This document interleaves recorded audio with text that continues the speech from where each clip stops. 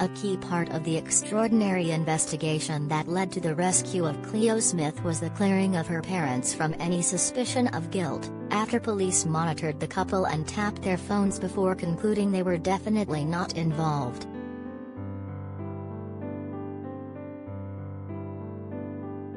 After the 4-year-old went missing in highly unusual circumstances from her mum and stepfather's tent while camping in Western Australia on October 16, suspicion unfairly, but inevitably, fell on them.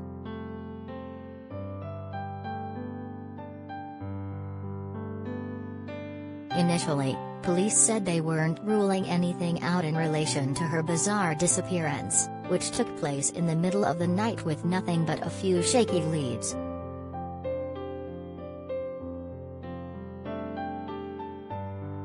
But authorities, and even the West Australian Premier, Mark McGowan, definitively ruled out Ellie Smith and Jake Glidden as suspects after intense surveillance in the midst of epic investigations that will go down in police folklore.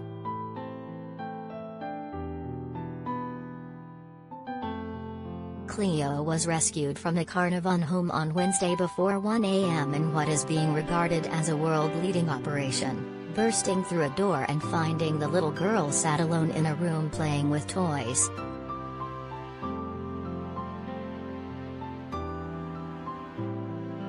A 36-year-old Carnarvon man, with no connection to the family, is in custody and due to face charges over her alleged abduction.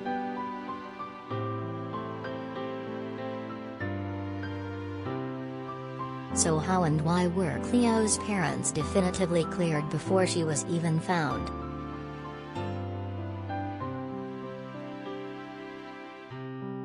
It is understood that as soon as Cleo disappeared, West Australian police began extensive surveillance on the parents.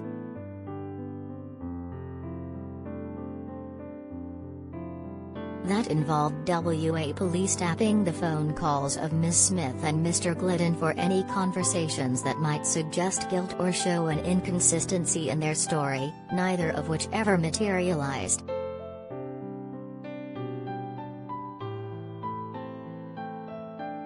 The surveillance is believed to have been standard procedure.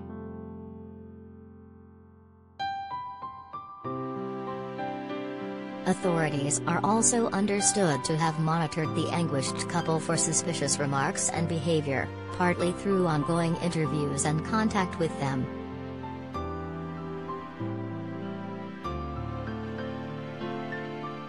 Police often ask persons of interest in a major crime investigation the same questions several times in different ways in an effort to find inconsistencies in their stories.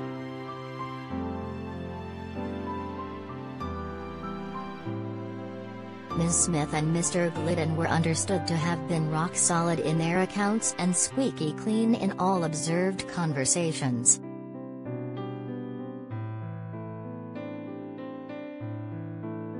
By the second week of the investigations, with hope fading and trolls beginning to point the finger at the parents, authorities were convinced they bore no guilt and were hiding nothing.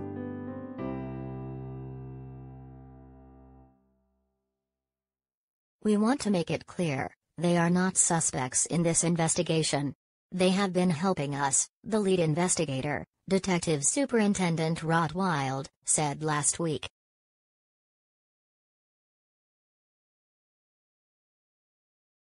On Monday, Mr. McGowan took the unusual step of publicly defending Ms. Smith and Mr. Glidden.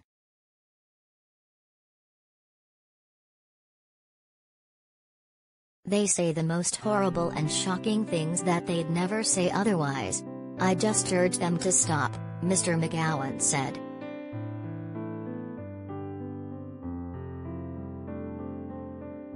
He added those who hurled anonymous insults online were nothing but cowards and there needed to be a return to treating people with decency and respect, particularly in a case like this where people were distraught.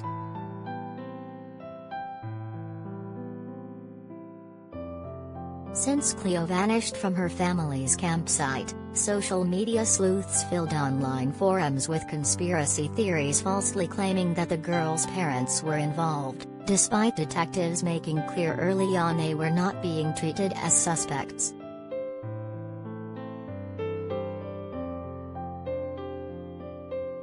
Within minutes of the news breaking she had been found on Wednesday, people flocked online to denounce those who pointed the finger at Cleo's mom Ellie Smith and stepdad Jack Glidden, demanding they issue the parents an apology.